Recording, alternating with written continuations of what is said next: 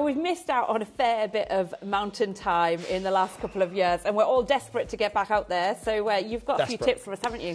Yeah, I have. I mean, I've been talking to the guys at Ski Weekends, actually, about really maximising your time on the slopes and how they deal with that. It's a short break specialist operator.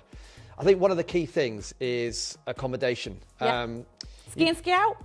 Ski in, ski out. Obviously, if you're only there for a few days, you know, let's not worry about taking buses and resorts. But yeah, ski in, ski out is really important. But even more key, I think, is the type of accommodation. You know, if you're on a self-catered holiday, it obviously takes a lot of time up.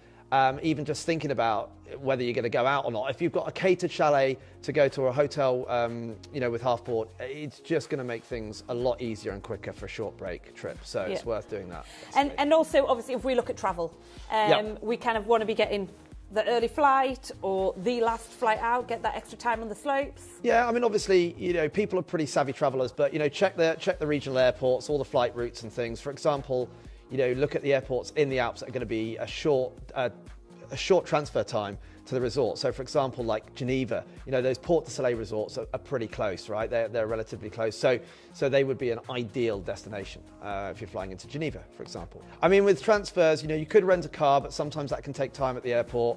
Another option is if you're in a group, you know, a private group transfer can be very effective, and you won't have that hanging around at the airport kind of thing on a private transfer like that.